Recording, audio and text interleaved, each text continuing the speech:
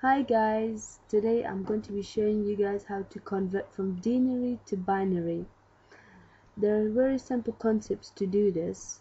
Firstly, have a number, and that number, it could be any large number or any small number, it doesn't really matter. You just need to divide them by 2 and then keep doing that. So divide the other number by 2 and then divide the half of that by 2, or maybe you can just say half it until you reach 1.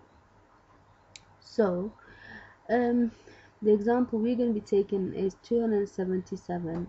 To half that number is 138. Half that is 69, half that is 34, half that is 17, and then 8, 4, 2, and then 1. Yeah, don't worry about the decimal numbers.